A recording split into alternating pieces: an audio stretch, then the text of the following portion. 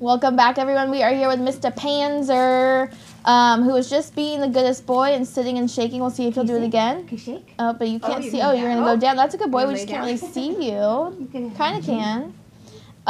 He is so handsome. So Panzer was adopted from us as a puppy and recently returned because they just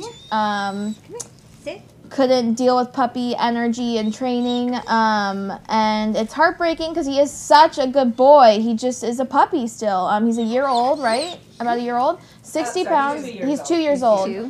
60 pounds. That's so crazy. So he's with them for 2 years. Poor guy. I'm sorry. We'll find you a better fam. Good with dogs, good with kids, house trained, goodest boy, will shake whenever you want him to. Yes, he's got the coolest pink nose. He's just absolutely gorgeous.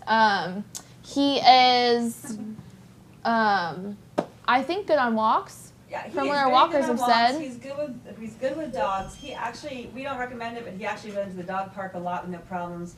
His only thing, and we all have one thing wrong with us, is that if he gets out of the house around his home, he gets protected. Yeah.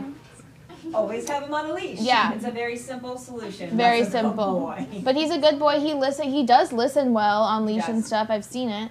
He just listens in general. Yeah, no, he's a really good boy. Oh, yep, he wants to make you proud. Yeah, he wants to please.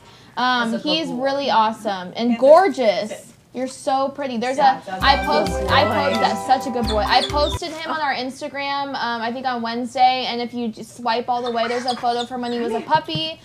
He's so cute. So let's find him a home. He's a really, really, really good boy. So please, thelittlereddog.org, fill out an adoption application. Good boy. And we will be right back with another dog. Adopt Panzer. Yeah, please. He's a